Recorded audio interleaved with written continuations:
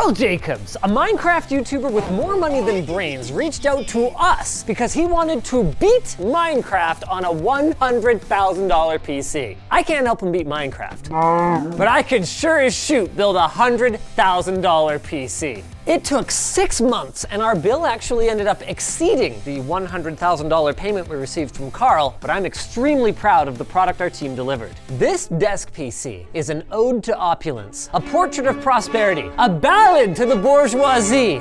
You guys get the point. It looks freaking awesome. But beyond the looks, every single detail of this build was meticulously thought out and executed. Let's have a closer look at our sponsor. Huge shout out FlexiSpot for sponsoring this video. We decided on their E7 desk legs, and if you stick around, you're gonna learn more about the build and see just how much weight these legs can support. Karl was very particular that the PC needed to cost $100,000. The only problem with that is that gaming computers, even fancy ones, don't cost $100,000. Now, we could just cheat and build a server with a bunch of 30 terabyte Kioxia SSDs, or we could build an AI workstation with half a dozen GPUs in it and then just as many terabytes of RAM. But the thing is that none of those things would make it any better for playing Minecraft. In fact, it would probably be worse. Now, Minecraft does technically support SLI, as does NVIDIA's workstation line of GPUs. So if we could toss 4 of those into a computer, that would eat up a lot of our budget. But when I tested out Quad SLI on the Camino Grando RM, it was a mixed bag to say the least. We tripled our FPS in Rise of the Tomb Raider, but the frame times were so bad and inconsistent, the experience was actually worse. And when I tried to run Shadow of the Tomb Raider, the system blue screened so hard I needed to completely reinstall Windows. So for components then, we just picked the fastest gaming stuff that exists. A Core i9-13900KS, RTX 4090, 64 gigs of DDR5 memory, and a premium Z790 motherboard from EVGA, all of which came to $5,000. That's it? $5,000? How are we gonna spend the rest of the money? By building something to put those parts in that is so damn expensive it will blow your mind. And what better way to show off a top-of-the-line PC like this one than a desk PC? And it kind of makes sense, right? Like, furniture's crazy expensive. Like look at this thing. You can't even put a computer in it. What a ripoff. So, with that solved, we had a new set of challenges to overcome. We were very concerned about our fancy desk surviving the 5,000-kilometer journey to Karl. We didn't want another PewDiePie situation. Linus, I need tech support. But what if we could kill 2 birds with 1 stone by creating a desk that is both absurdly expensive and also nearly impossible for FedEx to destroy? But don't try. By milling it out of a single solid block of aluminum. Now, designing something like that is a lot of work. So I assigned it to Alex, who also decided that it was too much work, and assigned Gary to hire a new employee. Meet Tim.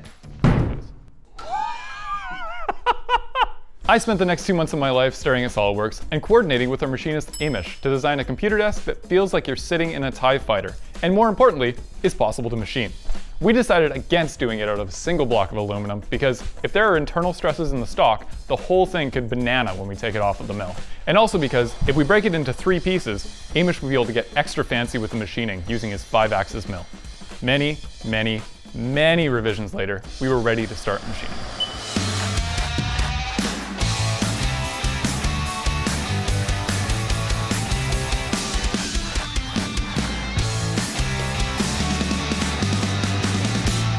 The desk was machined by SS CAD/CAM in Squamish, and over 4 weeks, Amish's machines removed a total of 1,075.2 pounds of aluminum. Don't worry, it's all getting recycled. Leaving us with possibly the most beautiful computer case ever made.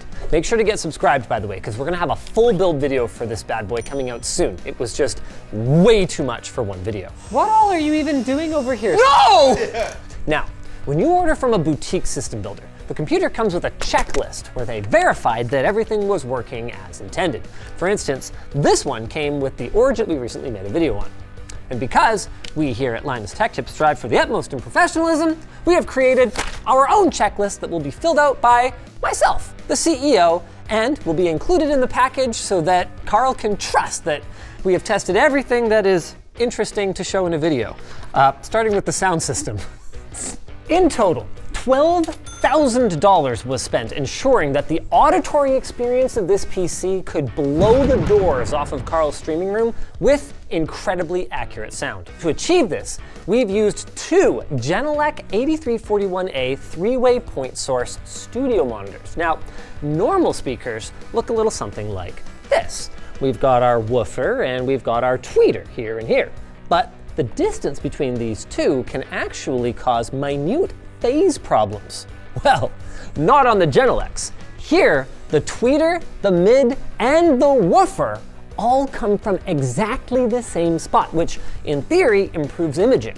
But what these can't do is play really low notes, which is why we've also included the 7360A subwoofer. This should be able to faithfully recreate 20 hertz, which is widely considered to be the lowest note that humans can hear. Oh, we're getting some harmonics in there. Weird. Oh, that's Minecraft. And pass. Next up, Genelec claims that this system should be able to reach 110 decibels without distortion. So to verify,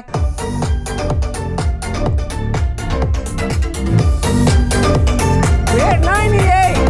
That's pretty good! Whoa, that's really loud! Dun, dun, dun, dun, dun, dun, dun, dun, dun, dun. We settled on FlexiSpot's E7 as the base of our project for two reasons. One, obviously, we want to stick with the best of the best for this project. And two, we needed something that was capable of holding up all this weight, since these legs can support up to 355 pounds. As you can see here, within the actual weight limit, it has no issues. But in this case, we underestimated just how much our end product would weigh. Our PC desk ended up being about 380 pounds. So it needs a little bit of help adjusting the height since we're pushing it to its limits. But unless you have a 370-pound plus desk at home, it shouldn't be an issue. It's built with a thicker, solid carbon steel frame to make it extra durable and extra sturdy. Like, check this out. You guys all right up there? Which is really important when your desk weighs as much as this one does, or actually just really important in general, so your monitor doesn't wobble while you're typing. The E7 also features a convenient built-in USB charging port that allows you to charge your phone or tablet while you work. And what else can I say? You're welcome, Carl. Since we're here, we can verify that the KJ on the wings is still beautiful. Oh, and that the sides make that satisfying ping. It's like music to my ears. Glass top, still immaculate. And if you're wondering why it cost over $11,000, I need point you only at the etching on the back, the chamfered edges to make sure that Carl doesn't cut himself, and these fine cutouts for our monitor arms. This kind of thing ain't easy, but Hopewell Works did a great job, and I think Lloyd and Sarah did a fantastic job of the design too. Since we're back here, by the way, one thing that I'd recommend, Carl, is that you ensure you have at least 2 power circuits for this PC, because it consumes a lot of power. To deliver all of it, there are a total of 4 power supplies. This Seasonic SPX 750 handles power to the motherboard and the CPU. This second SPX 750 delivers power to your RTX 4090 GPU and the pumps on this side of the desk. And then over on the right side of the table, we've got the power supply for the standing desk. And on the left, we have a dedicated power supply for the RGB lighting. This is because in addition to all the typical gamer RGB that we've included, we've thrown in 5 Astera Helios tubes at $800 a pop. These are filming grade lights that deliver both the brightness and color accuracy that you would expect from such a thing. No gaming grade RGB could ever hope to come close. And what's really cool is that they're controlled through Bluetooth, so you can use your phone. Just make sure that you pair your phone to the 3 that are inside the desk before you put the glass panel on top. All 4 power supplies working. Finally, for our physical, let's just ensure that the power button works. Feels like nuclear launch, not Minecraft. We are mostly in here to talk about how our memory has an XMP profile of 6,000 megatransfers per second, but we ended up having to slightly slow it down to 5,600. Since then, it's been rock solid. You might lose 1 or 2 FPS, but given how many you already get, I don't think that's going to be an issue. Let's go ahead and fire up Windows. Okay, latest BIOS installed. Now we're gonna have to verify some of the hardware here. Carl, the password is Roblox. Oh, yeah, I can use a mousepad. Oh my God. Please tell me we're sending this to him. Now that we're in here, we just need to verify that the specs are as our customer ordered, which basically just means the absolute best. Yes, yes. 2 terabytes of Samsung 980 Pro. Another 2 terabytes. Seems pretty good. Ooh, NVIDIA RTX 4090, courtesy of ASUS, their Strix model. Looking very RGB in there. And what you're probably wondering at this point is how on earth are we cooling all that stuff? Fear not, for inside this computer is one of the best and most complicated loops ever created. To make sure that a frame is never dropped in Minecraft, we have a total of 6 radiators, 6 pumps, and 3 fluidically separate loops. On the right, we have 3 radiators and 2 pumps that are dedicated just to cooling the CPU. And the same goes for the GPU over here on the left. Did I mention that the pumps are gold-plated? Now, it's pretty rare that you would have a task that would hit both the CPU and the GPU equally. Playing a game would mostly be on the GPU side, while rendering a video out might be all on the CPU. So, if the water in one side were to get more than 5 degrees hotter than the other, our third loop would activate in the middle. EK custom made this gold-plated heat exchanger that pumps water across the tubes for both the CPU and GPU loops to equilibrate the temperatures of the CPU and GPU cooling water. How effective is it? Well, to find out, we grabbed the Maingear MG1, thank you, from Short Circuit that, despite having nearly the same components, automotive paint, and a custom front panel, costs $93,900 less than Carl's PC. To compare the cooling solutions of each machine, we fired up Prime 95 and Furmark simultaneously. And if you just looked at the CPU temperatures, you might come to the wrong conclusion. Our Maingear MG1 topped out at 80 degrees on the CPU, while Carl's desk got all the way up to 89. This isn't a problem though, because the desk was able to sustain a power bill inflating 310 watts on the CPU continuously. Even after 30 minutes of Furmark, I wasn't gonna drop it. Oh, I dropped that. Well, even after 30 minutes of Furmark, the RTX 4090 in here only reached 57 degrees. That is a massive 28 degrees lower than the Maingear. And this one, the front panel won't even fall off like that. Solid, ow. Unfortunately though, performance doesn't scale linearly with power draw, so even though our cooling allows Carl's CPU to draw 47% more power than the Maingear, its Cinebench score is only 5.4% higher, and in 3D Mark, the desk was only able to pull off a 3.9% higher score. So Carl's desk is faster than a high-end pre-built, but we are certainly seeing diminishing returns at this point. The real test though, of course, is how good it is at playing Minecraft. Okay, are we doing Java Edition? No one plays Bedrock, Linus. Maybe we wanted to test RTX? I don't know. Wow.